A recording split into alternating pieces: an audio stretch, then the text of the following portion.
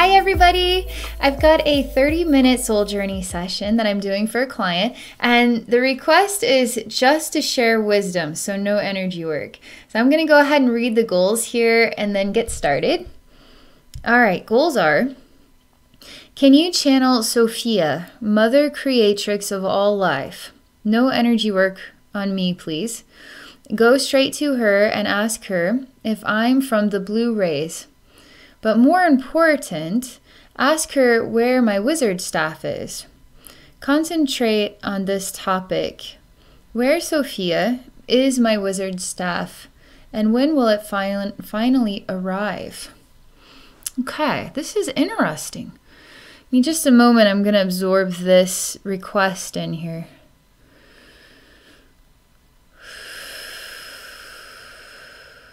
Okay.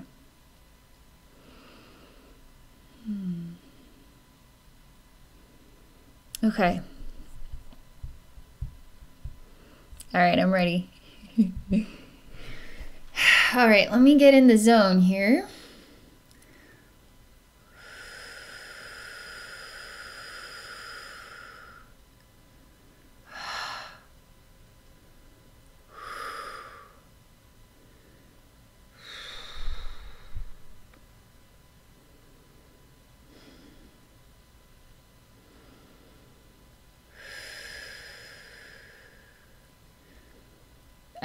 I'm sitting, there's a black mountain, and I'm sitting on top this black mountain, and I'm in deep pondering thought, and the sky is black around me as well.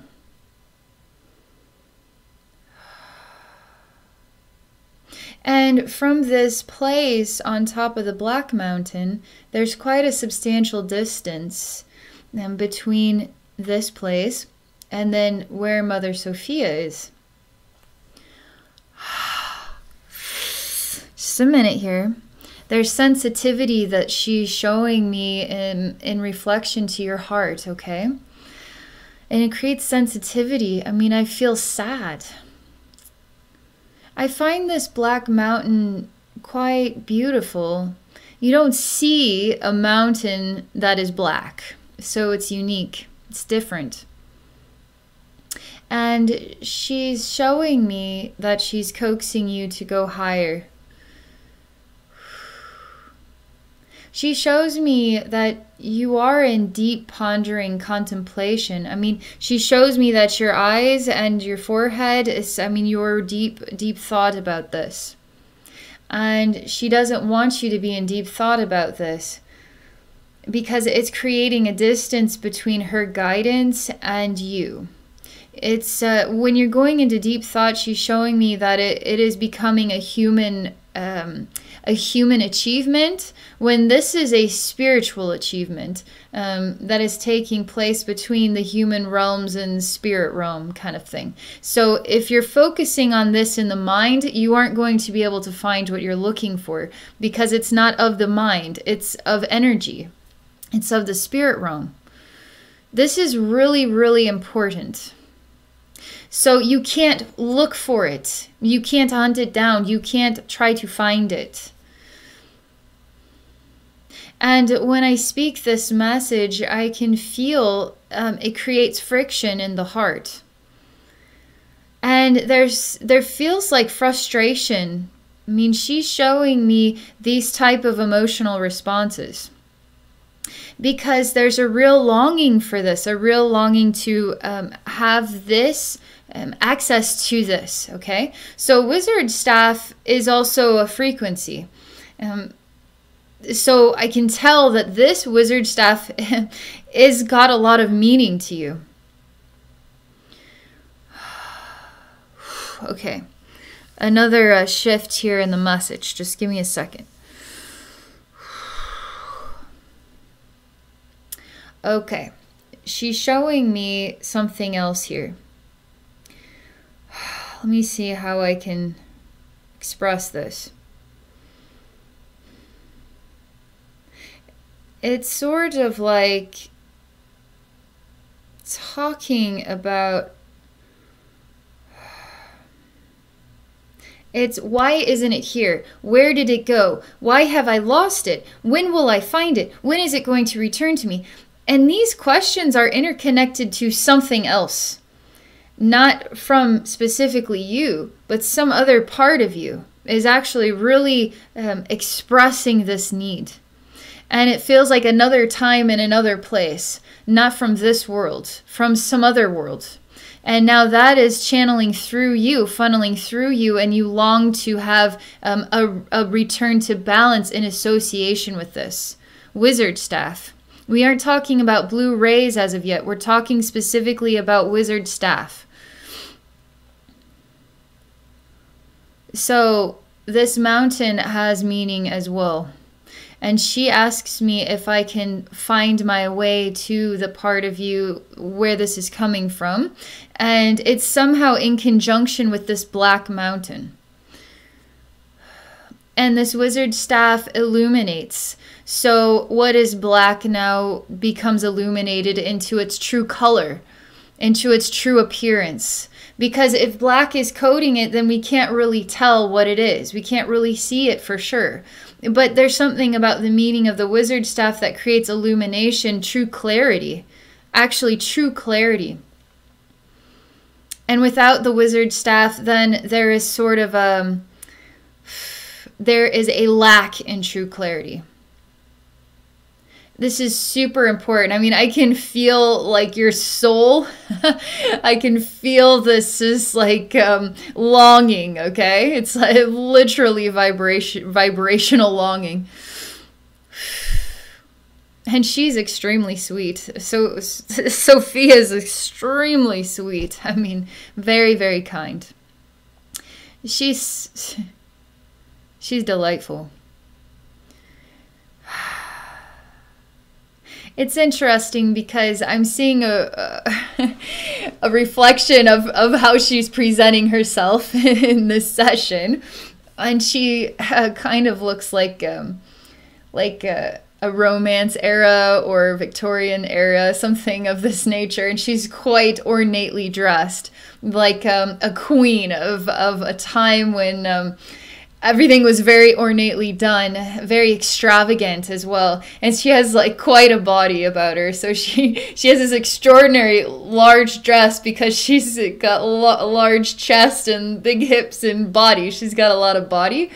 And it's kind of like a golden yellow type satin and white ruffles and I mean, a different, very ornate design, and she has extremely large hair.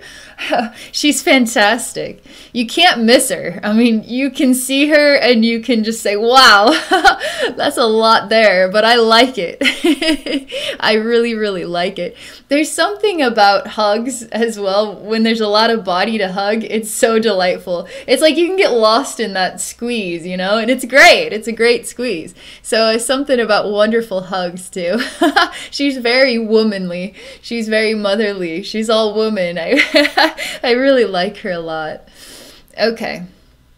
I can't move my eyes away from her and just like sort of really enjoying this this experience of her, how she's revealing herself right now in this way. It's wonderful. Okay. All right, I'm reverting back to the mountain, all right? And the wizard staff. There's a reason why I redirected the attention. It's to bring a joyful inspiration, lightheartedness.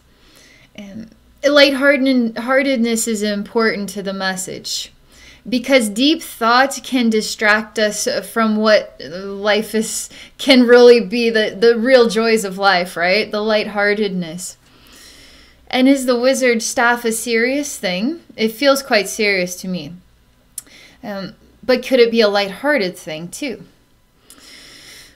So we're trying to bring more of this lighthearted energy into the process of the discovery of the wizard staff, which is exciting, which is delightful. It's not a daunting thing. It's not a longing that is stretching us thin. It's actually a wonderful thing. It's an extravagant thing. So she wants you to get happy about it. and feel the joy of happiness inside your heart when it comes to thoughts and feelings about this. Because obviously we're human, so we're going to have thoughts and feelings, but you have the power to enjoy them. And she's talking about the feeling of longing. That can be joyful too. It also can be impatient, you know.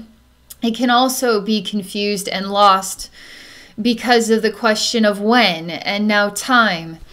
And also where. Where is the calling or the longing? Where's the inspiration coming from? It's coming from a different part of yourself, and it's not coming from this lifetime. But obviously it's funneling through you, and it is reaching you in this lifetime. And it is something more than that, because there's a longing within your heart to bring more illumination or more light into this world. And not only for the world and for everybody here, but also for yourself, because you thrive and you enjoy the ability to see with more clarity. And we're talking about seeing beyond, you know, so expanding the third eye, or expanding the ability to perceive.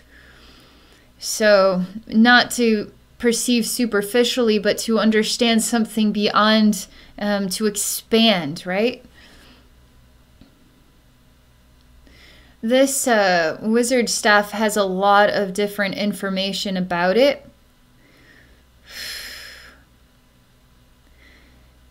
It feels like it has emotions itself. It feels like it too is a person in a way, because it expresses itself.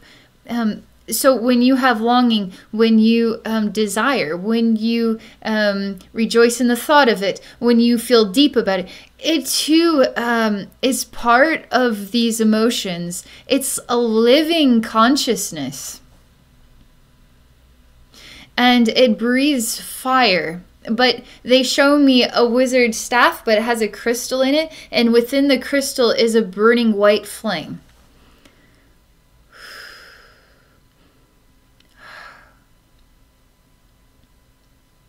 Ah.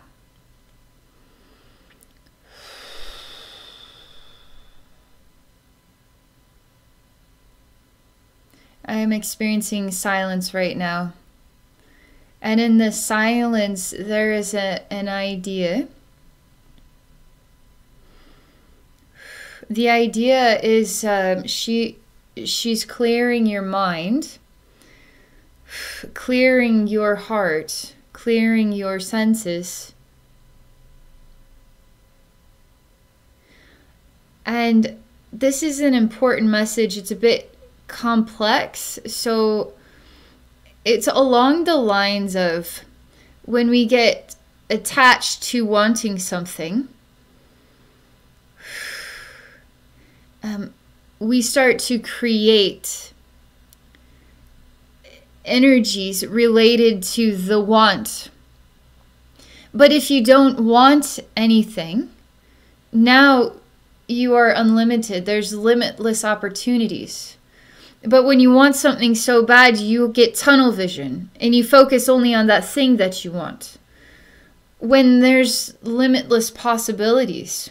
And she's showing me this too. Obviously, there's quite a spectrum of meaning to this wizard staff. Spectrum of meaning, all right. Okay, so she is showing me the same scene, but this time you have cleared your mind and you are at peace with your persona today that has no wizard staff. She's showing me now the scene and its meaning in a new way, if that were disappeared, so to speak. Who are you without it, is what she's saying. Who are you without it? Are you not enough?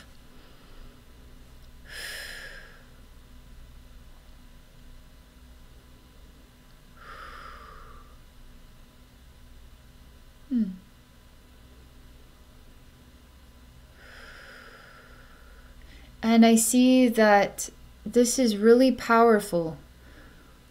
But I see that this crystal that I saw with the white flame in it, I see you discovering it inside yourself. You acknowledging that you are the wizard staff. You acknowledging that the flame, this white flame of illumination, is within you. You've worked with this energy before. You know this stuff already. I mean, that's clear. This is coming from a real time and place when this is extremely understood by you. And now it's rising to the surface of who you are right now. But we're working with it in a new way.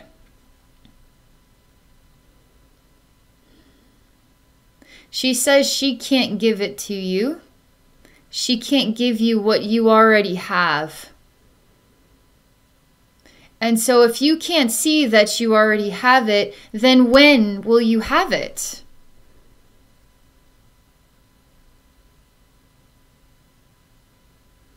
She's showing me the many stages of the meaning of this and how it creates many emotional fluctuations. And she shows me this conversation too creates response.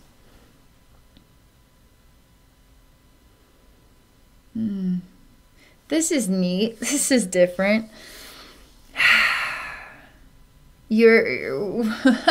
Man, she's painting so many different pictures, so many different ideas. Okay. This next image, you're blind. You can't see anything because you're blind, literally. You can't see. You are born without the ability to see anything. So what does illumination mean to you if you can't see anything? And what does one who is blind need a wizard staff for?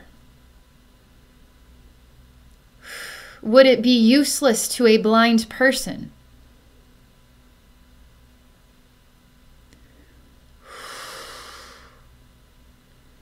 Man, that's powerful. She is something else. She really has a true sensation of the extraordinary span of emotions of being human. I mean, I feel that this struck a chord with you. And she shows me, she allows me to feel that these conversations are changing the piano, the sounds of your piano. Every different perspective that she shares, it creates a new sound to your piano of understanding and relationship with this. And this is interesting because she is showing me the more that you let go, the higher that you rise and the closer to her you become. As in, the closer to her source energy. Obviously, we're human, so we're really just channeling more divine wisdom and light through ourselves, more source energy through ourselves. But to be source, we're human. I mean, we're only going to be so much in our life, and that's exactly what we came here to be, right?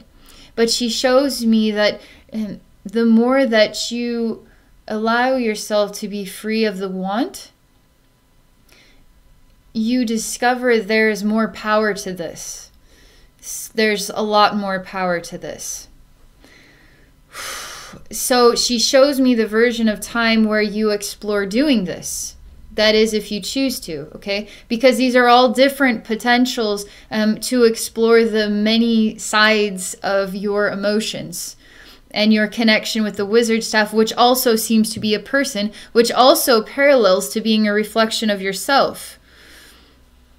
Interesting.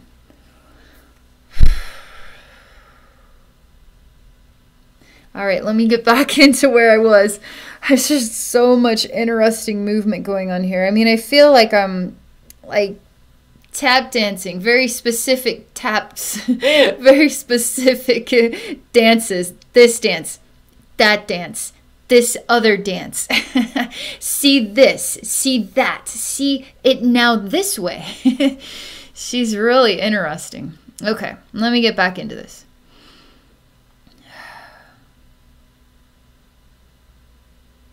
All right, letting go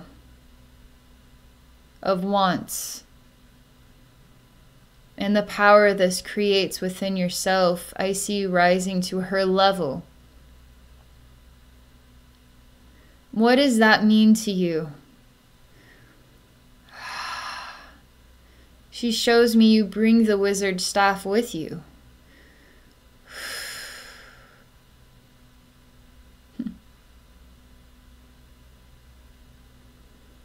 So, boy, she is so interesting.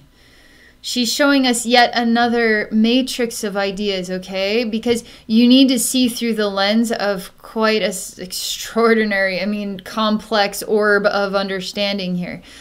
This wizard staff is also a reflection of why she's communicating in this way. Because it's complex. It's not a superficial, straightforward thing. This is a complex thing. So she shows me that you have let go of wants and you rise up to her level, and I see you as the wizard staff. I see you, and I see the wizard staff illuminated within yourself. Then I see her take the wizard staff out of you and then just let it go to wherever it goes.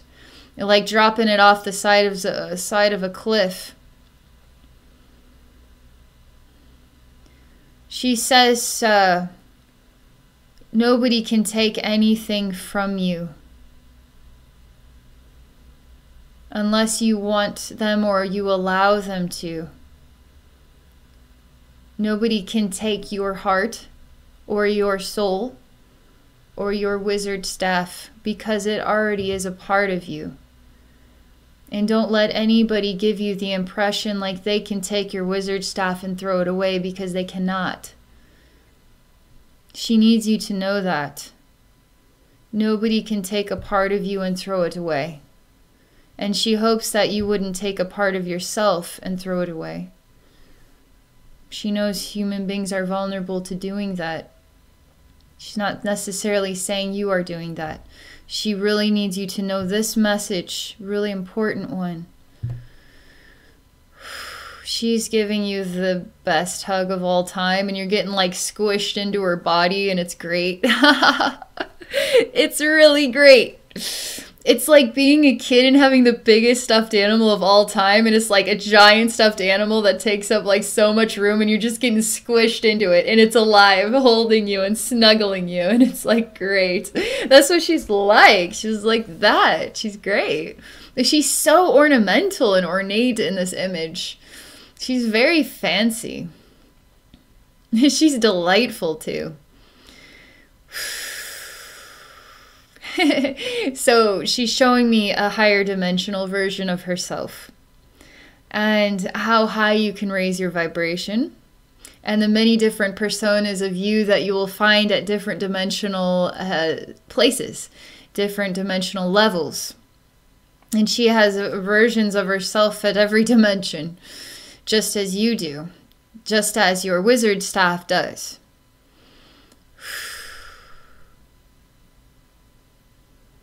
Your wizard staff is located in all realms and all times, just as you are located in all realms and all times.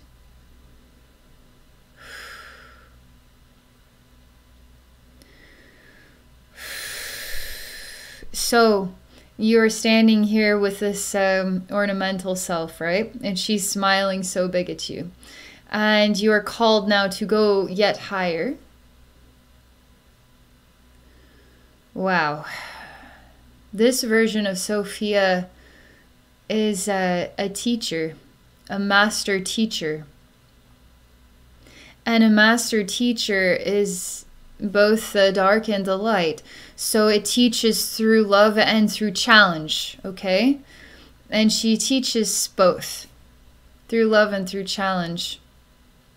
Because creation and destruction are twins in a way. It's like creation needs destruction in order to create again, you know? And so they work together as a team. They work together as lovers. They both need each other, you know?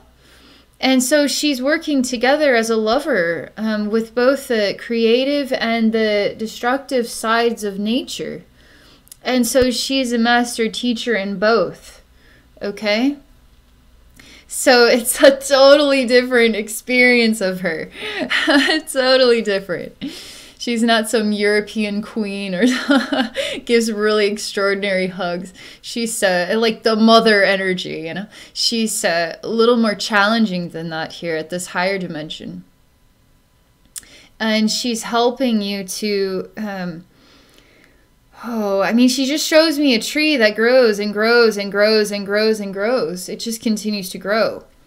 And you are one of these trees. And she shows me that you are growing up to yet a higher dimensional plane, higher than this one.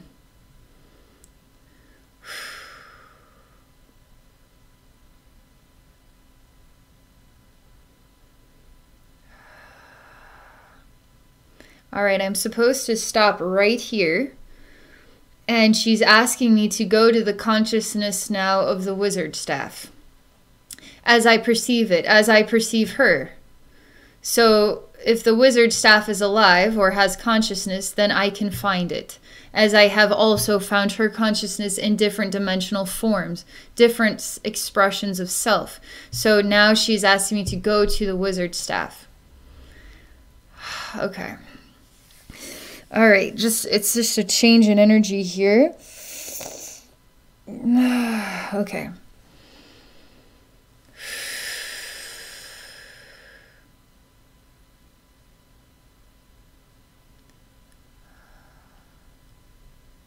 This is interesting. Totally different feeling to it. I feel the color of ivory. I feel like laid to rest, like Sleeping Beauty. But not really asleep, right? Because Sleeping Beauty is still alive. She's just under a spell kind of thing. And this color of ivory is somehow reminds me of that feeling of it's dormant, a feeling of being dormant.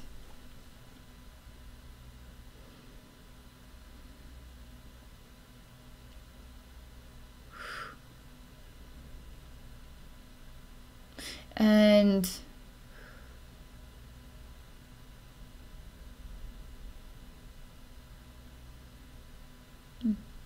Sophia is welcoming me to share more of my experience here. And it looks like a typical wizard staff, but it has changed its form a bit. So originally I saw it as golden, like your typical golden staff. It has some ornamental aspects, but it's pretty much a cylindrical staff. And then it has this crystal piece, but it seems to be held inside of a compartment, and the gold kind of surrounds it. But you can still see the crystal inside. This is sort of like a white oak. And this too has a crystal, but it also seems to have a component that is above it too. It sort of comes around, so the crystal is held inside. But I touched the third eye, what I would describe as the third eye of this wizard staff, and is not the crystal, it's just above it. That's what I do. And I tell it that it is time to wake up now.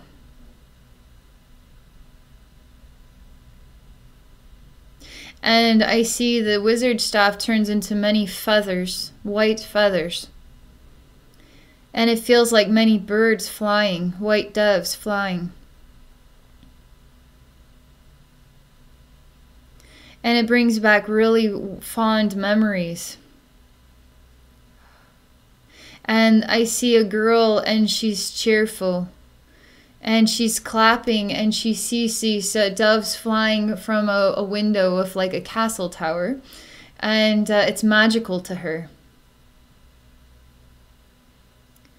And I look back and I see that the wizard staff is still dormant in the white oak. And I get the feeling of ivory. And I return to Sophia at the highest dimension that I'm accessing her thus far, which is this master, teacher.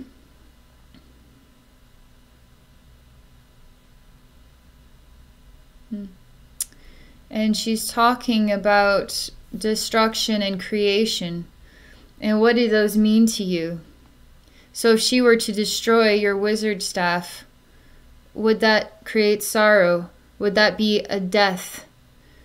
And she reminds you that there is no such thing as death, because things must be broken down in order for them to be reborn in a new way. And that is good. She says this again is why you need to let go of wanting something and allow it to be revealed through life, through the experience of living, and trusting that that experience is taking place already. There really seems to be a bit of a distraction here with this.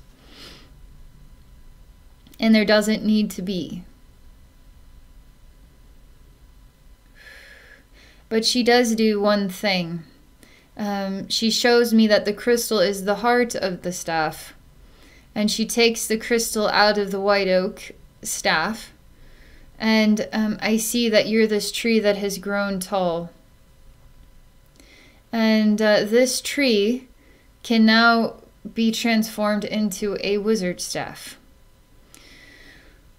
This tree is not a white oak. It's like, just like your average brown oak tree. But it's really, really, really, really tall. And it's reaching her at a higher dimension. But do we cut you down in order to mold you into a staff so that I can place the crystal inside of this now staff? Or can we allow you to stay alive and growing? And I can place this crystal as an etheric energy gift into the heart of this growing tree, which is you. A living, thriving, beautiful, extraordinary tree. She says that it is against her creatrix nature and destructive force. She does not feel it is appropriate to destroy this tree, but to allow this tree to continue to grow. Because killing it to transform it into a wizard staff is not the power that is appropriate for this tree. But giving this tree this energy gift is appropriate, is good. She shows me this. So all right, so I'm seeing that she's showing me your mind again. I mean, there's many different phases that I experience you transforming throughout this conversation. And you actually, it's like an epiphany takes place, and you start to see that it's the energy of love that is your wizard staff. Because this etheric crystal isn't a physical crystal, is it? It's love and light. And she's placing love and light into your heart, which is, again, the energy of the wizard staff. And again, the energy of the wizard staff is already within you. And nobody can take that away.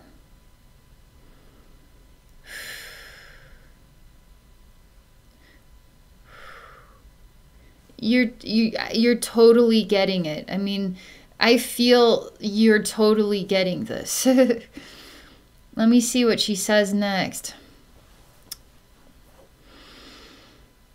She says that she's proud of you. And I mean, when she says she's proud of you, it's like, I'm so proud of you. Like, but it's not even like that. It's like super, super, super, super, super, super, super, like proud of you. Like, it goes on and on and on how super proud of you she is. But it's like so genuinely said. It's like, I'm so super proud of you. But it's like super, super, super, super forever. That's how super proud of you she is. And she super adores you and loves you. And smothers you with hugs and kisses. And she gets kind of funny because she, this like master teacher of like the creation and destruction, like twin soul or something, she's transforming back into this like full-figured gal with lots of red lipstick, and she's kissing you all over your face so you can actually see the red lipstick. So you can see how much she loves you. She's doing that right now. She's so cute and awesome. I like her.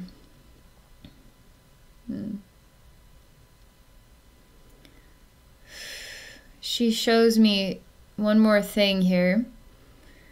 And it has to do with you feeling safe, like feeling a sense of safety and security. And she's it's like she's surrounding you with a protective energy. I don't like to use the word protective because then that creates the idea that you should be afraid of something out there, and you literally shouldn't ever be afraid of anything. But it's just like she wants to help you feel an added layer of safety. Like she wants you to allow yourself to feel safe. Like, I am safe. There's something about this is important for your energy balance. Like, even to say I am safe or I feel safe is actually going to help you. And she's doing this in this session to just give you the feeling of her wrapping her arms around you and like an everlasting hug to let you know that you are safe in her arms, kind of thing. It's really kind. Okay, that's all I have to say. That was so cool. What a neat experience. Thank you so much. That was wonderful. Thank you so much for that. Thank you so much for sharing. All right. And for those of you out there, if any of you are interested in exploring a psychic session with me, please visit me at my website at abbeynormalswisdomquest.com. Okay. Thank you all for watching, and I wish you all a wonderful day.